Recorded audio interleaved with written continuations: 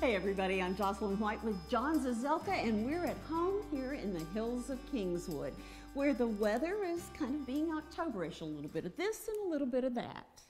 Yes, Jocelyn, and we're so looking forward to the rest of October because our trees are starting to turn and we're surrounded by natural forest and some beautiful terrain that is going to be spectacular at about end of this month towards November, the middle of November. So we're tickled pink to be here today.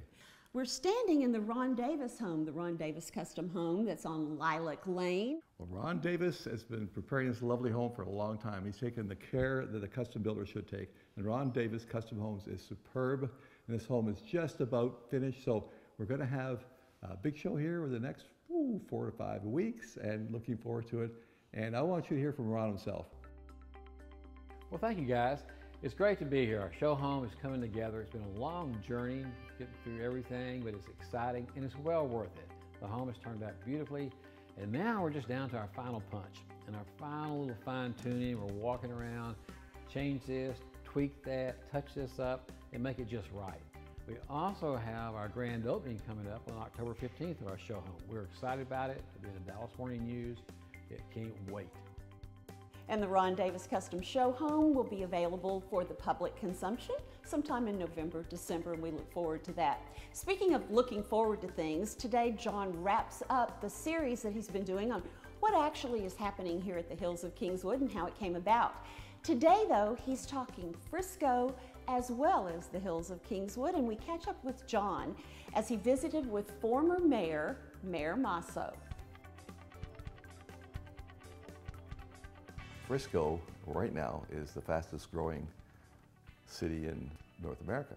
So we've got billions of dollars, literally, probably somewhere between 11 to 15 billion right now being created between the Dallas Cowboys headquarters and all of that corridor around Warren and Lebanon and the Parkway and north. And of course, City Hall is just north of us, and that's been booming. Well, you know, Frisco is still one of the fastest growing cities in the U.S. We're over 150,000 in population, but our build out is estimated to be about 375,000. So still have a long ways to go. We know the direction we're going in. It's a very master planned community, wonderful jobs, and public safety.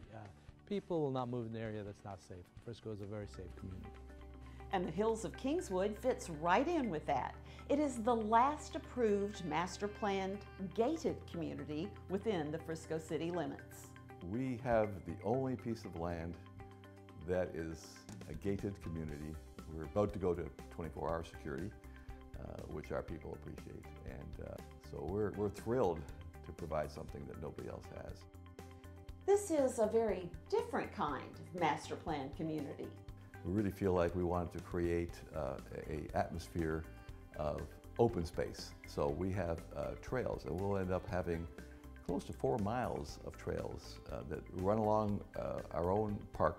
If you feel like you want to walk the backwoods, we have backwoods. If you feel like you want to walk a manicure trail, we have a manicure trail. There is no need for a community center or big pool facility with the privacy and space and personal backyards and everything imaginable outside the hills gates. And we're surrounded by these wonderful facilities. So why would we as a development spend your money as a homeowner, create facilities that you have within 5 minutes of home that are world class? They're not the kind of facilities that anybody else has. So we're encouraging people to really do their own thing. Frisco wouldn't be here without a handful of very influential folks, like former mayor and Frisco icon, Bob Warren. Bargaining and partnership has been much of Frisco's success.